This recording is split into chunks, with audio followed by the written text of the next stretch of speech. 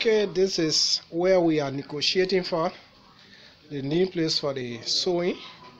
As you can see here, this is a place that used to do baking, and some baking is also going around here.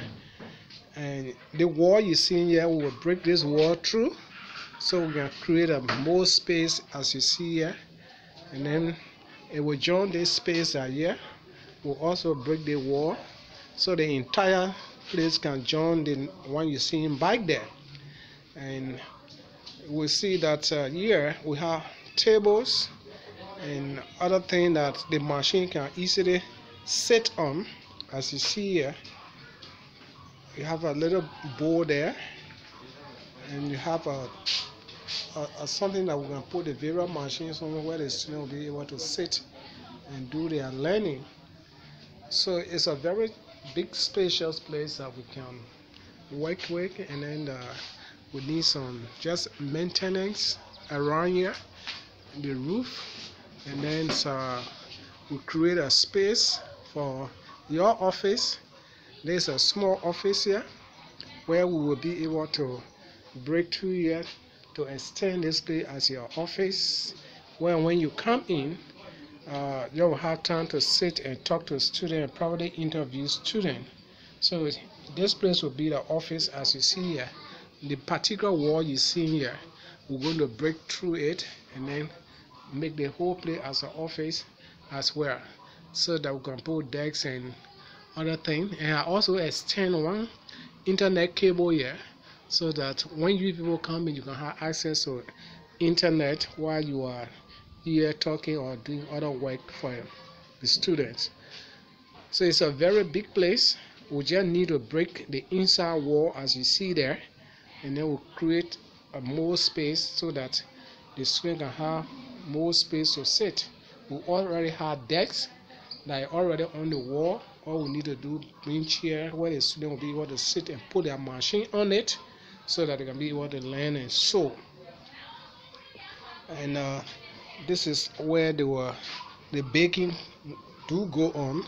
The baking will still be here because they are at the back of the main space. So we're going to create a door here. Where you see here, we're going to create a door right here, so that they can still have their baking behind the office and so on.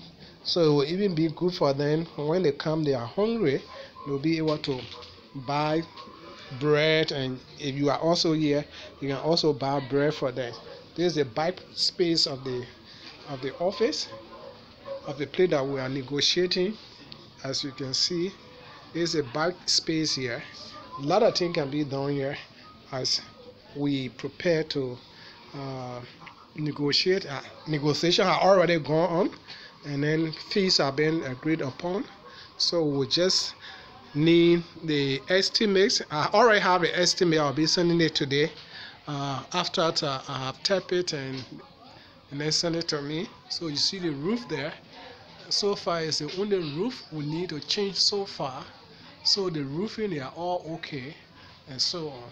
So basically the work we have to do here is within the building itself, brick wall and join the space together as well. These are the areas we're going to work on as soon as we sign the tenancy agreement, and then probably put some plans as you see there, and then fix it so that the place can be more protected when we start using the place. So you have the student working, and those of course students who are learning baking here, they'll be at the back side of it, and they will also be doing their baking. You can see one of the baking instructors sitting there waiting for a student to come. It rained today, so they cannot make it today, so I think they will be coming tomorrow.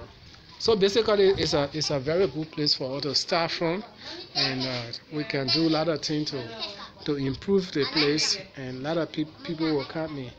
Going outside, let me get your outside view of the building itself, so that we can actually know this is the outside view of the building. Normally we have a UNINDO used to train people here. They used to bring students here to be trained by the woman who have the bakery here. So they were having a program here from UNINDO sponsored by the Japanese government. So, but that program is over now. So basically, the building is not being utilized as it was. So we'll just have to do some maintenance works and paint the building and then fix a step and then be able to put a lot of things in place as we come in. So basically, this is how the place look like. We want to start as soon as possible before the rainy season step in.